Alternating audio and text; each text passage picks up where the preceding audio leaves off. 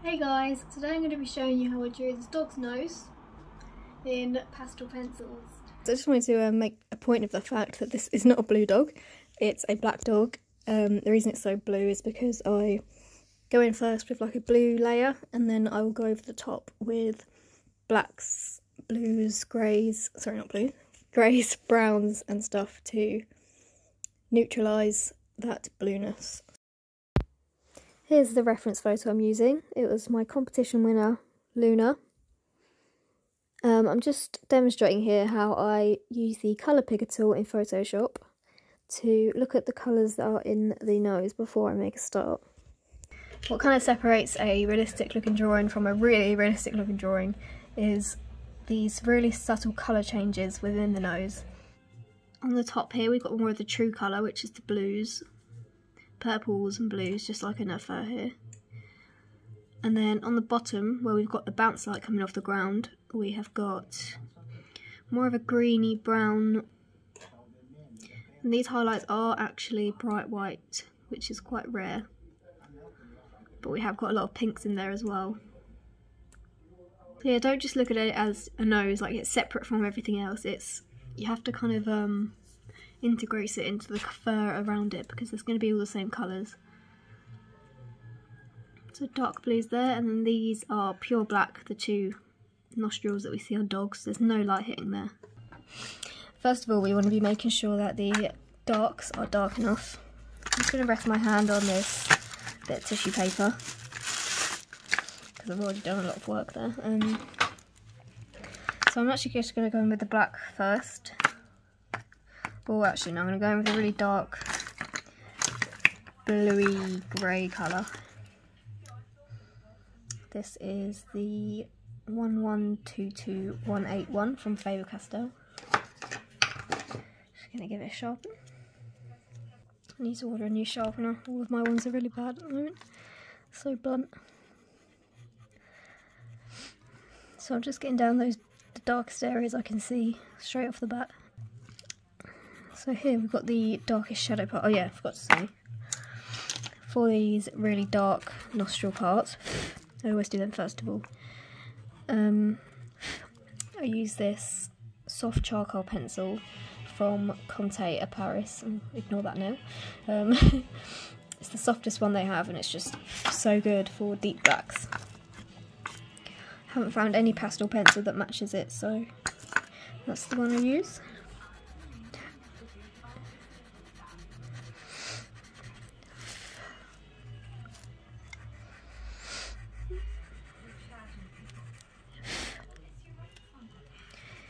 For noses, you really have to zoom in closely to your reference to try and differentiate where the warm tones are and where the cool tones are. The warm tones are usually on the bottom, well, the mid-plane of the nose. So I'm just mapping that out now.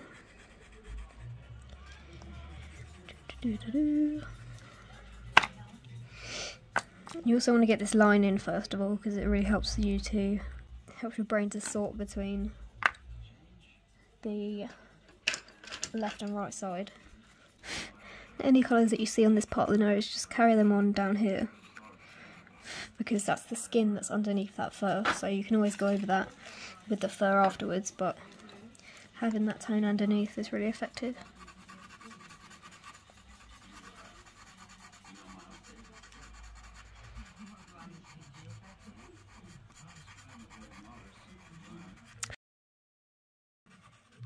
It doesn't matter if you go too dark at this stage because with pastels you can always put the highlights on top. It's not like coloured pencils where you have to leave the highlights.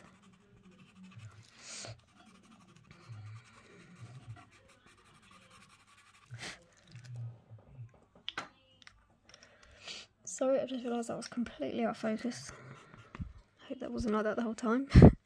We shall see.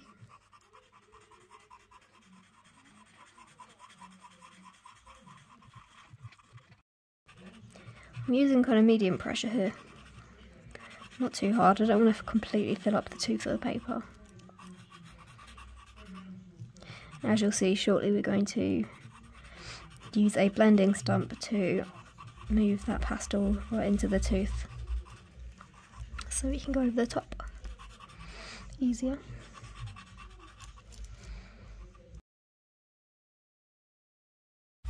Now here is where my main highlight is, so I'm going to kind of leave that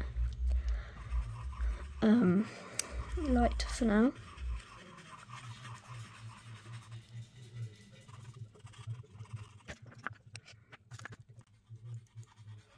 Really pay attention to those subtle colour changes.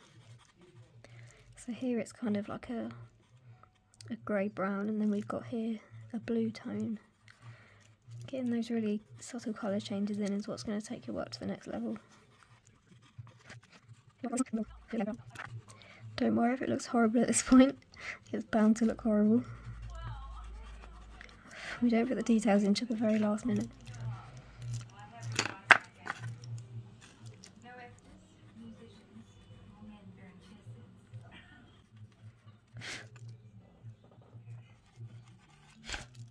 Just keep going over that black area to make sure it's still black.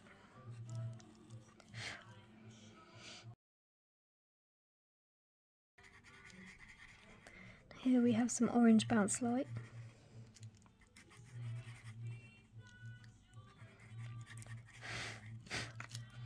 It's never as bright as we want it to look like in our heads. In the reference picture, when we look at it, it looks bright orange because it's compared to that blue tone next to it. However, it's not actually that bright.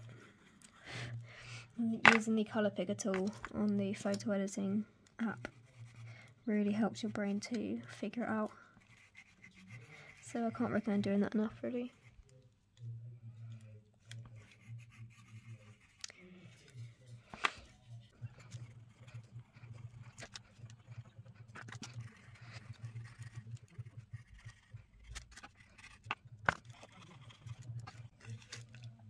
When we see shadows, sometimes we just want to put in a darker tone of the colour that's already there, but actually usually it's a richer tone of that colour, it's not just a darker tone. So here I'm using a really rich blue to illustrate the shadows in places, rather than using a dark grey, for example.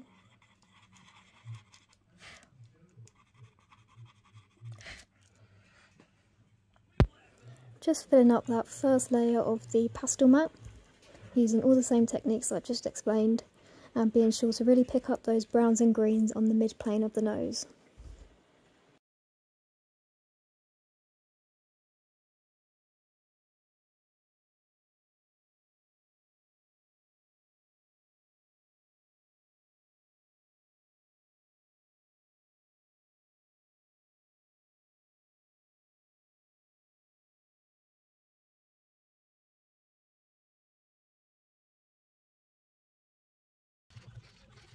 So there we have the mid-tones and the shadows down for now.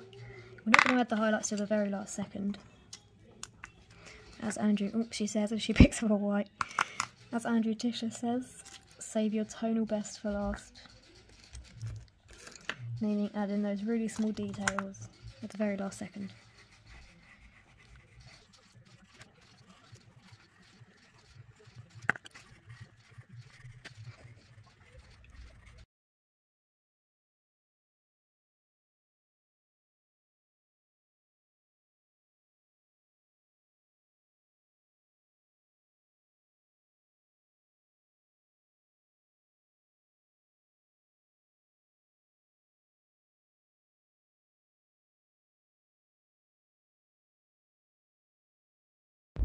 Onto the second layer now, and what you're going to want to focus on for this one is blending those harsh colour changes together, so where you can see the blues and the browns and the greens, and we want to make it look kind of seamless. So what I like to do is take different kinds of greys and browns and kind of neutralise the saturated colours. I like to use saturated colours for the underlayer because they kind of show through.